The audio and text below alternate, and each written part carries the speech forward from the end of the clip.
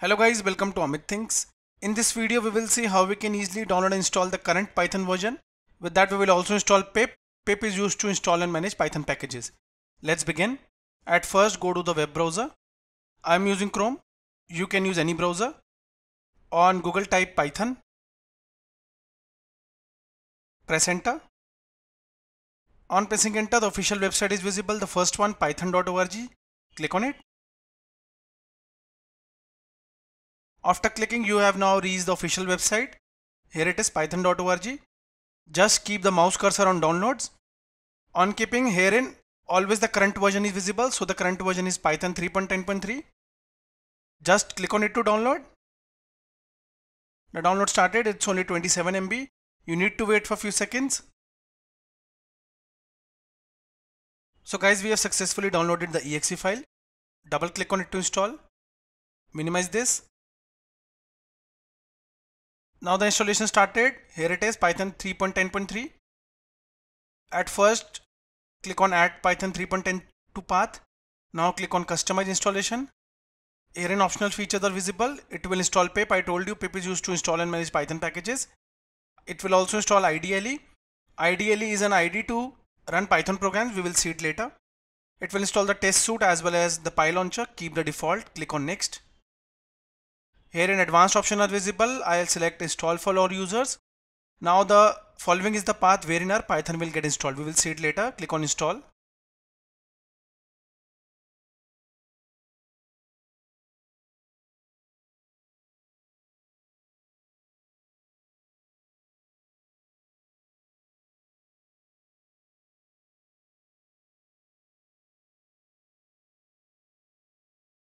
So guys, the setup is successful. Click on close. Now herein you can see we installed it under C drive, program files, Python 3.10. Remember, Python got created inside it. Here it is. Here is our Python 3.10.3 path. Now let us go to start and verify the installation. Go to start, type cmd, click on open to open the command prompt. Here is the command prompt. Now type the command python space -- version and press enter. Here you can see we successfully installed Python 3.10.3. Now goes the same for pip space -- version and press enter. We installed pip also. Now let us run our first program quickly. Type py and press enter. Py is an interactive shell to run Python programs. Here it is. Now let us print something quickly.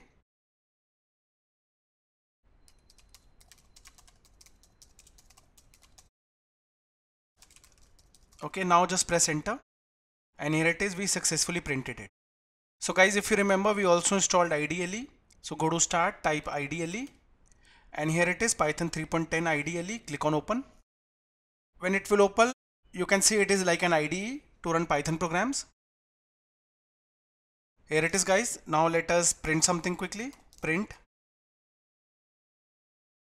Let us print it again.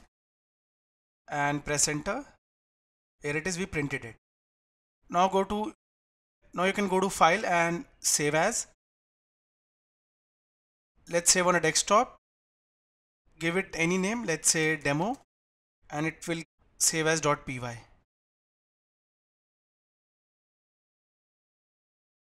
Here it is, it got created. Okay.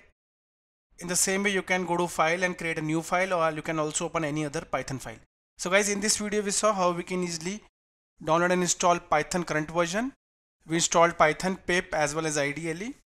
We also saw how we can run our first Python program successfully. If you like the video, do subscribe to our channel Amit Thinks.